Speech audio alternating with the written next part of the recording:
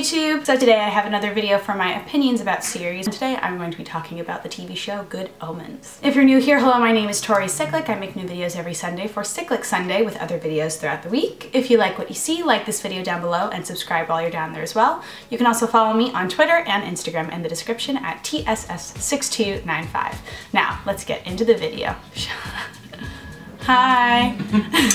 I'm putting that in.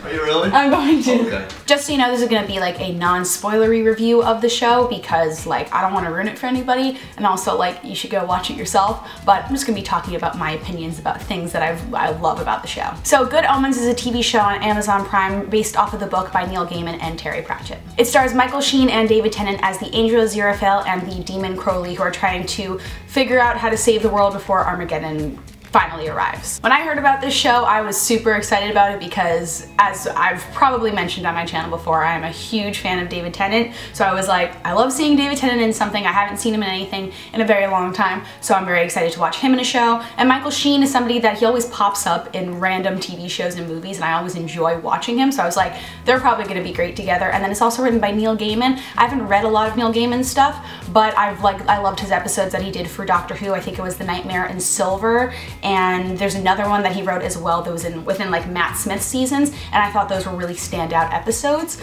So I was like, I'm probably gonna enjoy this show.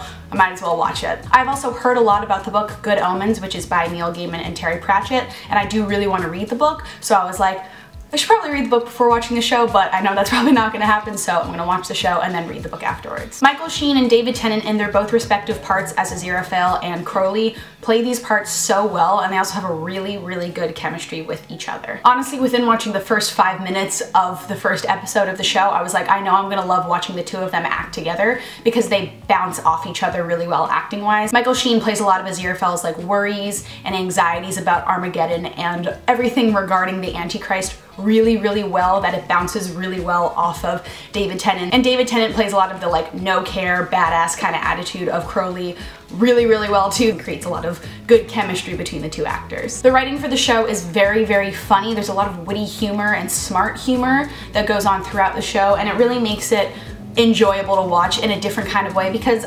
personally, thinking about the like end of days and Armageddon and end of the world is not something I like to think about, but I talked about this when I talked about the show You, Me, and the Apocalypse. It was the same kind of idea that they make the end of the world and Armageddon kind of funny in You, Me, and the Apocalypse, as well as Good Omens. They take a very interesting angle to it that makes it not like seeming like it's so terrible, but it makes it seem like, oh, okay, this is the kind of thing that we need to change in our world to make the end of the world not happen, but also a very funny angle on it as well. There's a lot of really great actors in the show besides David Tennant and Michael Sheen, including Nick Offerman, John Hamm, and Frances McDormand. They're all in kind of roles that I feel like I haven't seen them in before. I don't really know Frances McDormand's work a lot, but this seems like a role that she hasn't played before from what I've seen of her like in movie previews and other things like that, and she plays the voice of God, and just having her voice as a narration throughout the show is really nice, one because God is a woman, which I think is really, really interesting and a really cool take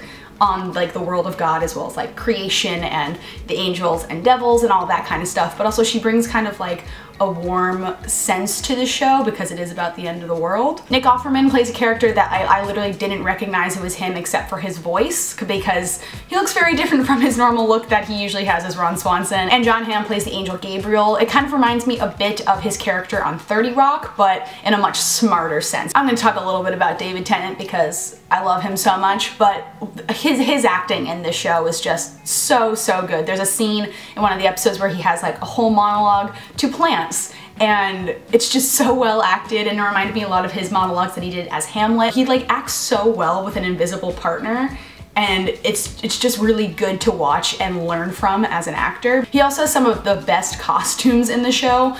Crowley changes appearances a lot throughout the show, but like his consistent thing is his glasses that he wears, his sunglasses, and his red hair.